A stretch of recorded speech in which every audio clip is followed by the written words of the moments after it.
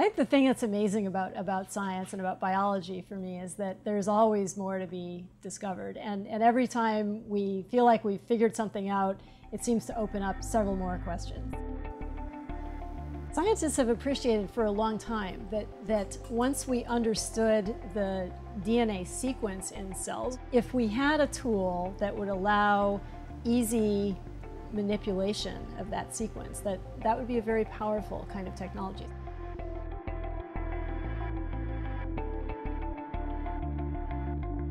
CRISPR is a technology for changing the sequence of DNA in cells in a precise fashion to correct mutations that might otherwise cause disease. It's going to enable a lot of science to be done that was impossible to do in the past. So the way the CRISPR technology works is by the action of a protein called Cas9 that functions like a molecular scalpel for DNA.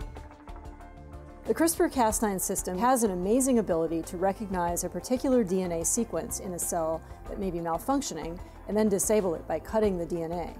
We call this gene editing, and we can use it to disable or repair a mutated part of the gene which may be causing disease.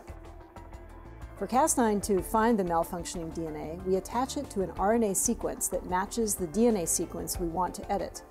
Then we put this RNA-Cas9 combination into the cell. It finds the mutant DNA and uses a chemical reaction to cut the DNA strand right at the spot where it's malfunctioning.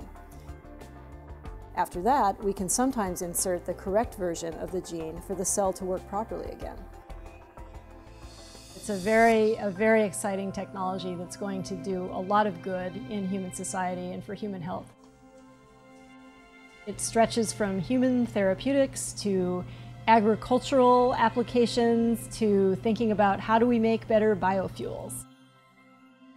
These would be incredible outcomes, I think, of using this kind of technology in the future.